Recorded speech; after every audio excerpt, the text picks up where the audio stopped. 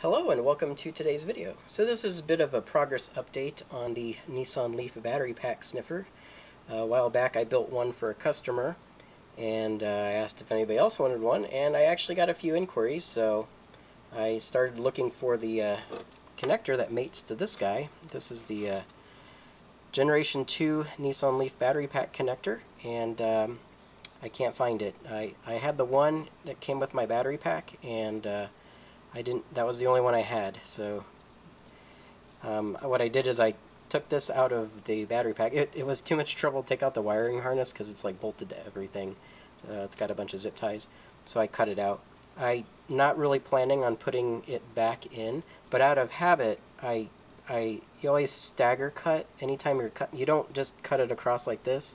You always want to stagger cut it, and the reason why is if you look, there are a couple wires here that are the same color, and so that allows you to be able to make sure that you get it back together the correct way. See that? So there's no way you could mess those two up. You could easily, if you just hacked it off, you could cross those two wires, but if you've stagger cut it and you need to put it back, that one will be longer, so it makes it really obvious where everything went. And yeah, just a helpful hint if you've ever cut things. Don't just cut it like that. Cut each one individually at different lengths. Trust me, it'll save you time if you're putting it back in. I'm not planning on putting it back in, so that doesn't really matter, but I just out of habit I do that. So anyways, the reason I cut it out of the harness is so I could bring this into work. I brought this in, and one of these from PCs. This has all the little connectors that go onto the motherboard. And if you just grab any one of these, they happen to fit perfectly on the pins in here. See? Let's zoom in here. There you go. So see how that, it's close. It's not exactly the right spacing, but it's pretty close. So with this and this, I told one of our mechanical guys at work, it's like, hey, I need a thing that'll fit in here, and we'll fit these little PC, I don't actually know what these are called. I want to call them C-grid connectors, but I'm not sure if that's the right name for these.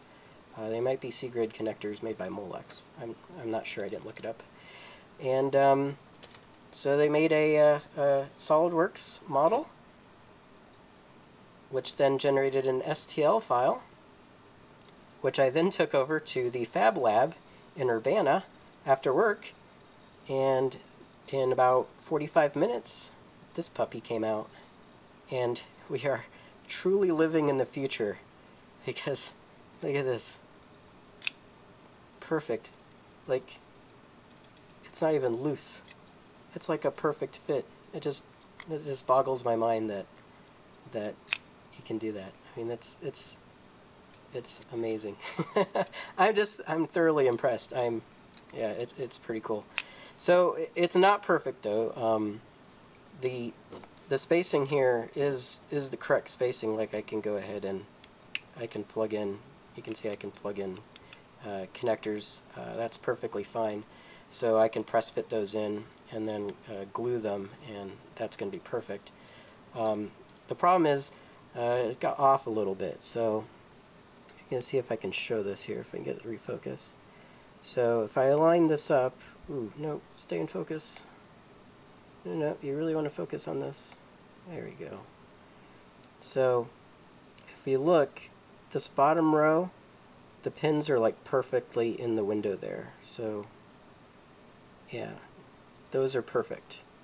But then as we go to the next row, they go off a little bit. And you can see that pin there is off a little bit more. You can see these pins are off a little bit more. They're no longer in the center. And then when we get up here, we're like way off. So I think what we'll have to do is the spacing in between the connectors must have been calculated wrong, and that got replicated across everything.